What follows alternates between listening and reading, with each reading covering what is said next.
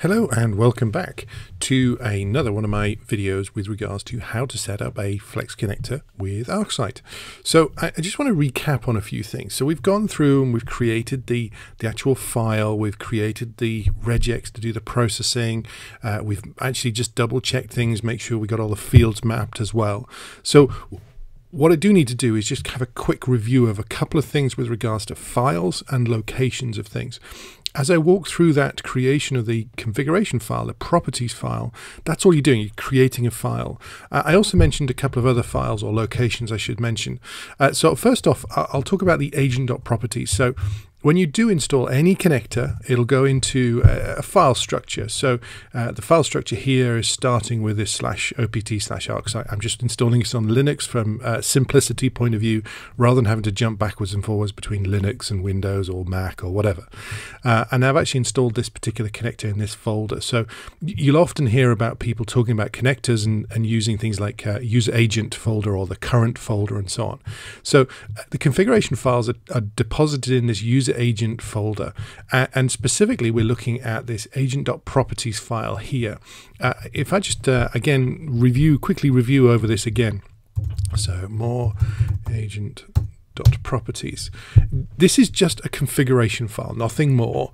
So we can see that the configuration file that we want to use is this flex file. Remember, this is what we defined when we did the original setup for this. It's actually going to be having some destinations, which is sending it to ESM. We've got some further information here to do with, for example, renaming same directory. Remember, this is a regex file folder, so it's looking for files in that folder, and it's going to rename them with an extension of processed. Again, this is just simple changes I could make here. To get a step down a little bit further, we can see what are we looking for. So we're looking for the wildcard for the files. Again, I strongly recommend double checking all the configuration options that are available to you. It's all in that Flex Connector guide, the PDF documentation. So I do strongly recommend, but that's what's telling the connector to do. It's not telling it how to process. So again, if I just do show you where we are a second. Now, if you remember when we ran that regex tool, it actually created that flex file, a parser file effectively, and it actually put it into a specific location. So if I just show you what that is, it actually deposits it into this flex agent folder here. So if we just go cd flex agent, and we'll see the files in here. It's a little bit longer, so it wraps around the little terminal session I have here. Remember, we called it flex file. So it's quite good now. It didn't used to do this before, but for the last few releases, it actually keeps a temporary version and a backup version just in case it gets corrupted or there's errors out and issues. But this is the actual file. That's the properties file. So flex file, which is what we gave it as a name. Now, it's important to note this here. This is the name of the type of the parser. It is very, very critical you spell this correctly. So SDK, so Software Developers Kit, probably should be a better name than that. regex, and in this example, it's doing file reader. That's not necessarily what we're doing. We're actually doing a regex flex folder. But you'll notice again in the documentation, these naming structures are critical to tell it what kind of connector it is. So if it's a file, it's an SDK file reader. If it's a regex log file, is SDKR. It's the same for SDKR, but it's the agent.properties file that tells it what to read.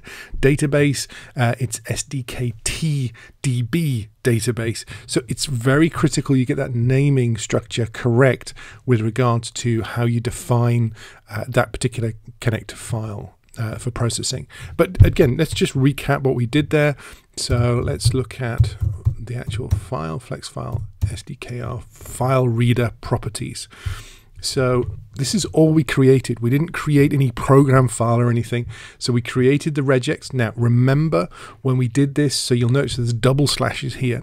This is because we need to escape out, or the phrases escape out this regex. We can't just list it in. We need to have that in there so it doesn't actually look for a match of that slash character. We're actually saying escape out, then /s plus, for example. So it will handle that translation for you automatically. You don't need to put double slashes or anything. If you remember when we went through this from the GUI, it didn't actually need us to do that. We just put it in and it actually created the file for us. So that's okay. You can see that we actually parsed out 6 tokens. Remember, we start with token 0. So you'll see there's a total of 5. We've given it a logical name and we're given it a type. Remember, we did the parsing out at the time. That was okay, just to make sure that you get the formatter there. But the other bits of data we're doing here is it's strings anyway, so that's okay. And then from there, all you do is set the event for the field name. Again, the fields are all documented in the FlexConnector configuration guide as well, the developer's guide. And then we just give it the label, the logical name that we've given it, and we just add the data in. It's pretty simple, pretty straightforward, and where relevant, we've put in these this particular string constants. We can do further processing as well as there if we wanted to. So that's okay. Very simple, very straightforward, nothing more sophisticated as that.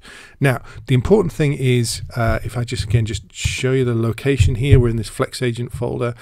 When we did the installation of the connector, it knows that it's a regex file folder follower, so it knows to look in this particular folder. It's got the right name for the actual type of connector, so we're ready to go. And in fact, actually, we can just quickly do that straight away. What I do need to do, I can run this from the command line, so we can actually just go back to the current folder and then go to bin.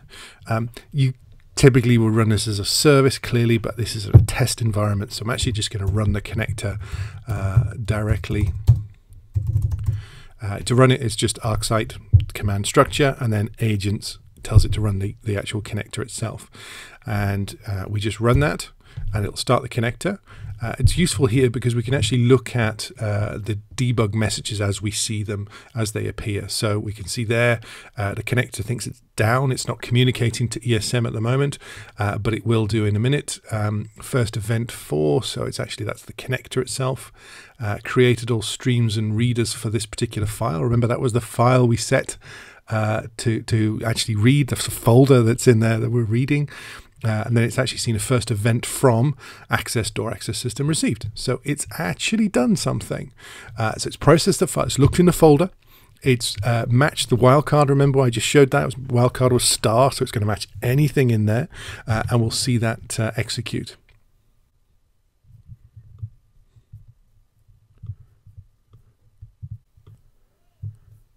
What I can do is I'll just bring up another terminal session here. And let's just go to ArcSight Flex file. Remember, we put this in Flex file source. That was in one of the original videos that we talked about. We take a look in here, and hey presto, we've actually renamed the file processed. If I was to change that, it would reprocess the file again. So just be double careful when you're doing rename in folder or delete or anything like that. If you put the same file back in, it doesn't necessarily know it's the same file again, and it'll reprocess that. That is different to if you're processing a specific file. Typically like a log file with an older versions of things like IIS, for example, where it's just a single file and it appends to the end of the file. You're looking for those new records. That's when you would look at things like the agent.properties file and look for things like this start at end. Again, it's documented as well, so I would recommend looking at that too. So that's all good. Let me just jump back to my connector there.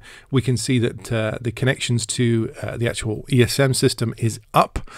We can see that. So just for reference, if you didn't know this, ET, event thread, is up. So that's the thread that sends the events through. And HT is heartbeat thread, and that is up too. Just for reference here as well, it calculates the EPS rates for that particular time period, so around about 2.5, because it sends it in bulk and hasn't done anything since. And there was about 155 messages that we've sent through there as well. So we've got data that's been sent through, so let's take a look.